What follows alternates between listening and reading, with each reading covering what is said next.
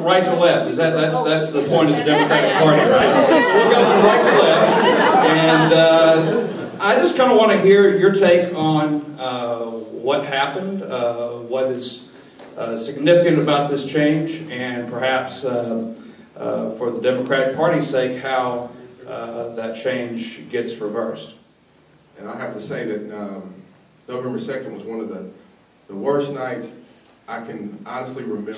I mean, I kept getting text message after text message, such and such lost, and then my good friend James Fields lost, and I figured once he lost, I figured the rest of the state was gone. And it happened. It just kept happening over and over again until about 9 o'clock. And I figured there were no Democrats left. I was looking around to see if I had any friends left. We were going to lose ground, but I don't think any of us had any idea how much ground we were going to lose. It took me about a week to recover, and but I actually think it's one of the best things that ever happened to us. I have an unusual relationship with the Democratic Party, as most of y'all know, when they almost took my nomination away from me 5 years ago. So I'm not exactly always a party loyalist, I might say. And I think we were a party of mediocrity. We weren't standing for anything. We had been in control for over 100 years, and what had we really accomplished for the people of Alabama? We still have a poor education system. We still have a high poverty rate, which is something I work on every day. And I think it's time for the party to retool. We need new leadership. We need people who aren't afraid to take on the issues that the Democratic Party cares about. And I hope every one of them reads the national platform, because that's what we as a party agreed to stand on. I was part of that platform committee, proud to do it. And I find a lot of Democrats in Alabama, particularly in the legislature, don't necessarily agree with most of those issues. And as my good friend who's sitting in the audience told me once after the election, said, well, what did the Democrats do for you in your first term? Nothing. What did you really lose then overnight? You know, you have a new opportunity. And I think this party's got to look hard and long at what we stand for and how to communicate it, and not try to out-Republican the Republicans, which is typically what we try to do. I totally agree with Pat.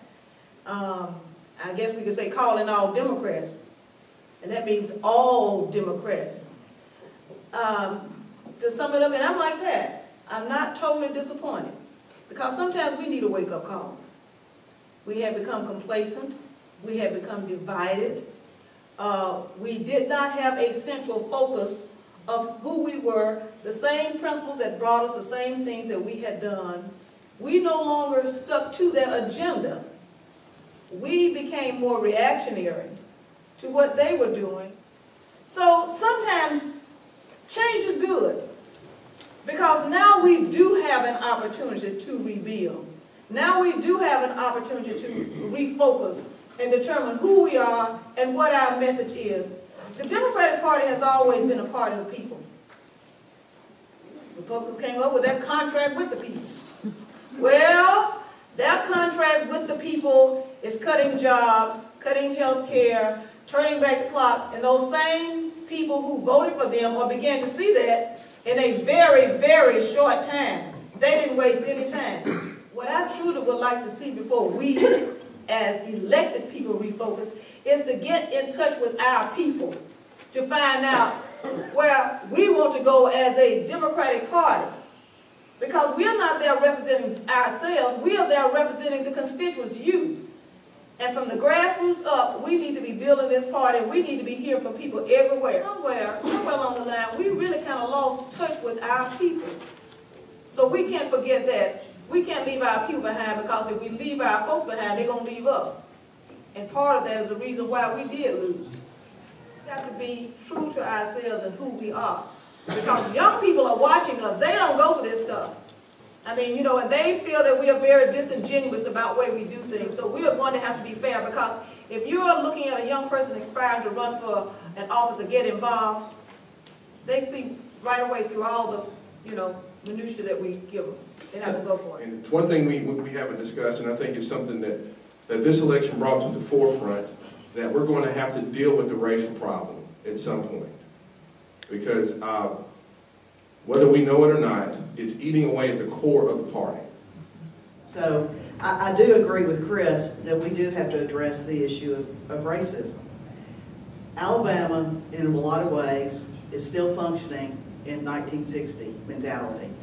And the people in this room care about all people, black, white, you know, it doesn't matter. That's why we're Democrat. I mean, I think it's got to be a coalition of people, black and white, who want to have a serious discussion about what's going on in our state. I mean, I am so sick of people blaming President Obama for this loss. It's not President Obama's fault. You know, I am, and when people ask me, I am an Obama Democrat. I am proud.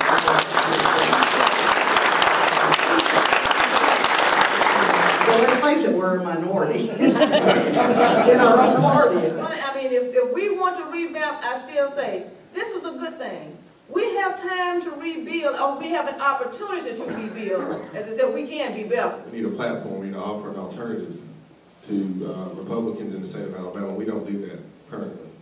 I may divide the room here, and I don't really don't care. But racism is a generational curse, and I'll say that because if you are the massive body of our members of our legislature, they or especially the Democratic Party, are an average of maybe 50 to 60 years of age. They don't work, they're retired, or they're self-employed, or something of that sort. And they're Democrats only when it's required, only when they're required to be. We've had a number of conversations with Democrats as we tried to create a statewide platform, and the older gentlemen, and I say gentlemen because I don't know how many, we're not very diverse in any regard in the legislature, but these older gentlemen would tell us that I know my district and I don't need you in my district. And see, the underlying, honestly, the overtone there was I'm from there, so I know my people, but the undertone was that if they saw you representing me or you supporting me, I would lose votes. When we start debating our health care policy, it becomes a black issue. And, they look to because again, the people are some of our Democrats are so concerned about having a message to sell to their constituency, they don't care about how that message sounds. They don't care if that message is intellectually honest. So, as the Democratic Party, we can't recruit our younger generation who didn't grow up in this generational racism to be involved in politics that dwells on it, that lives and breathes off of it. So, again, our honest dialogue has to be, are you really a Democrat? And if you're really a Democrat, this is our platform. You can't be a Democrat in Montgomery and then go home and create a party of whatever independence you feel like that day when you go back to your district. Why would you win as a Democrat? You know that you can win. You've already won the seat, and then you switch over. But my thing is, good riddance.